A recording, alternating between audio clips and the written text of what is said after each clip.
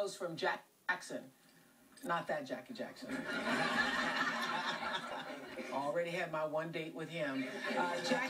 This Jackie owns Kilwin's chocolate shop here in Chicago, and she hosts nightly live class viewing parties for her customers. Does she have almond clusters? Do you have almond clusters? During class, she holds nightly sessions there. She gives away free coffee and fudge. Jackie Skyping from her store with some of her regulars. Hi, everybody!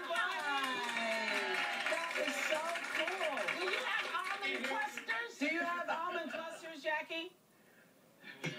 We can't hear you, Oprah, but we love you. We got to come back to this. Let's fix that. Let's fix that and come back to that. Now. We can hear you. You can hear me now. Okay, Do you have almond clusters? Yes. Chocolate almond clusters? Yes. Can we go? Can we go? I sent you a bag of goodies for your Halloween treats. Oh, really? I sure did. Where is Jen it? has it. Who has it? Jen. Got it? Caramel apple, you are going to love it. Okay, that is fantastic. So how did you start doing this? I saw this. You were tweeting, and I saw this. Yes, Oprah, one day I was in my store all alone watching your show. Then customers started coming in, and they just loved it. So I had an aha moment. I should do this every day. Since I have to be here every day, I want company. And from that day on, the Oprah Life class was born. Wow. Thank you so much. Great idea, Jackie Jackson. So, Jackie, I hear you had a bing, bing, bing moment while watching.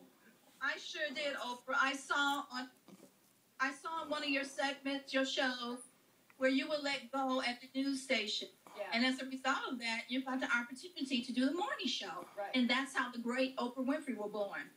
And Oprah, I had a setback just as yours, but in the long run, it wasn't a setback. It was a blessing in disguise. Yes.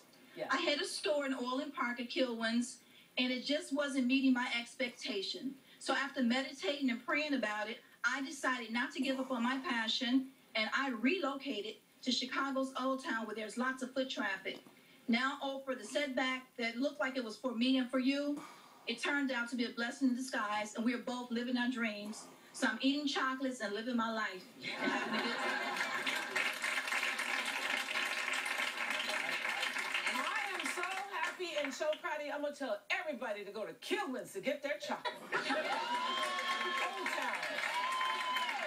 Fantastic, because you get free coffee. You get free coffee and fudge while the life class is on. Yeah. Really? Oh, yes, yes. And on some of them lessons, you need a little something sweet to do.